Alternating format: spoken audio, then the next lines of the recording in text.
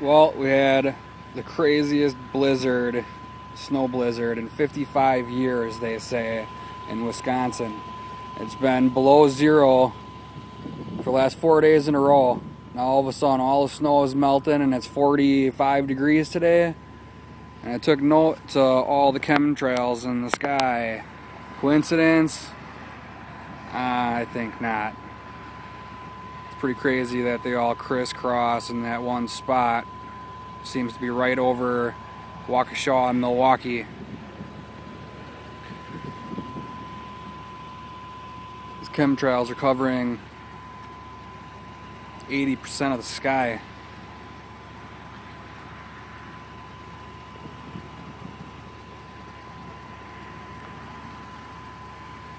I don't think I've ever seen this many trails in the sky, to be honest with you. It just so happens to be a 45-degree day after a whole ton of below zero weather. A little weird.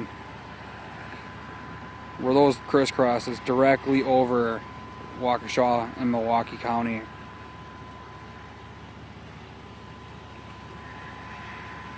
Very crazy. What's your opinion on this? I want some input.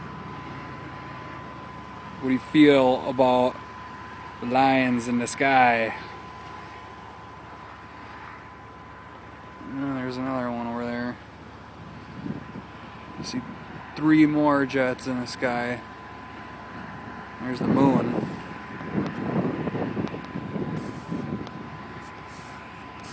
Wish I could zoom in. Taking this video on the iPhone.